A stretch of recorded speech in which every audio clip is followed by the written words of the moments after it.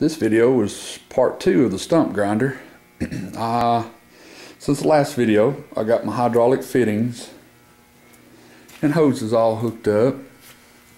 I got those valves fixed up with my levers like I discussed. There's a Morse cable on here, got that made. The levers out of aluminum. And I got a chain on it supporting it just to keep it up off the ground. But there's the stainless steel cover. That's the wheel simulator, just for the diameter of the wheel plus the teeth on it. Should be that diameter. I still have a bolt right here that I'm going to have to cut the cover back so it'll fit up tight. But that should keep most of the debris. It's actually 18 gauge stainless steel that I'd had that we rolled and made it. Now here's the levers. I guess I had a little bit too much time on my hands, but I machined these out of 6061 T6 aluminum. This is 3/4 of an inch thick. Done a little ball milling back there. I just made it where it all bolted together. Got these little hemispherical or Heinz joints, some people call them, rod ends. They go here. I got a roller bearing, sealed bearing inside of this cover. And these handles was just some raw stock aluminum that a friend had. He works at a company that makes stove parts, refrigerators and stove, and these is actual aluminum handles on a side-by-side refrigerator. They had some that was bent or whatnot, so instead of throwing them in a dumpster, he brought them to me. So I turned them down, threaded it, stuck it in a lathe, threaded it back, just goofed off more or less. Cut the center out, and then I got pretty bored about the ball handles on it. Didn't really know what to do or how to make it, but they move very silky. And when I sat on this, I was planning on mounting it just on the fender and let the cables do everything when the 3-point hitch raises. Set the top link right, it raises completely up just for transport. I'll lift it to transport it, and then it'll go all right, then won't be in your way.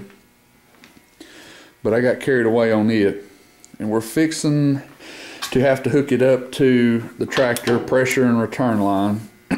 This little tractor does not have a add-on hydraulic for this, so there's just no room. There's so much stuff in there. That's why I've done that. This is the only implement that I have that requires hydraulics. So that's just why I put the control valve right on the machine. And what's powering it is a Yanmar 1510 two-wheel drive, a little small tractor. It's probably on the smaller end to be driving the stump grinder, but that's why I made the stump grinder. After looking at other people's and horsepower requirements to a lesser horsepower requirement, and I kind of put all of those together and come up with my version of it.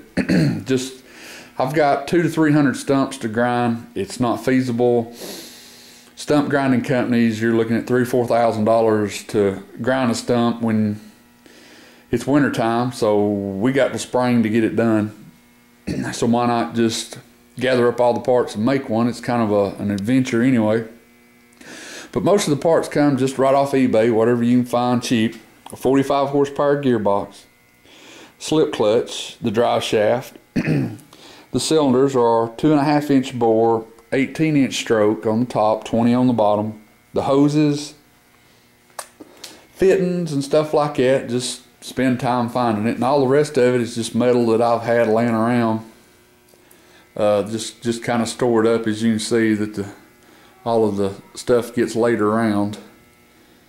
But back to the tractor. The wheel of these, if anybody owns a little Yanmar, they usually have rice paddy tires on them.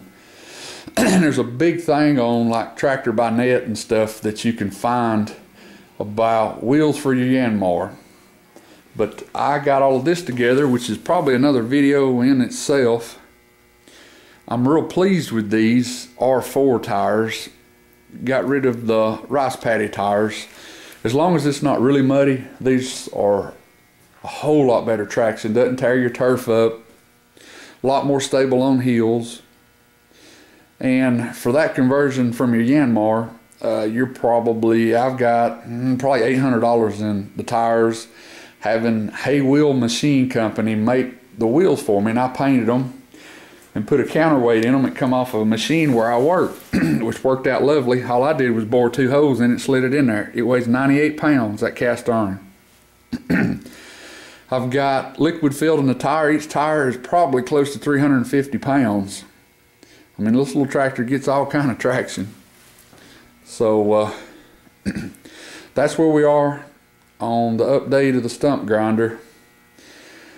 I guess the next thing is to take the wheel, start doing all the machining to it. I've got a piece of 3/4 inch plate that I've got to burn the circle out of. And let me get here's the teeth. They were bought off of eBay, off of Rayco. Stump grinder, had to resharpen them. But I've got a lot more than I ever need for half as much as what they cost. I just had to resharpen them. And I still got to determine and make the wheel and all that. It's been a pretty good project, but I'm probably at close to 80 hours in what I have done here. So I guess maybe the next video will actually be the wheel. I might show some part of making the wheel, the cutting wheel for it, the teeth and all. But maybe by then I'll do a photo, and if anybody would like to see some more about a Yanmar, just message me on it, and maybe I'll do a video about pricing and where to get stuff and what size these wheels are and all. But till then, have a good one.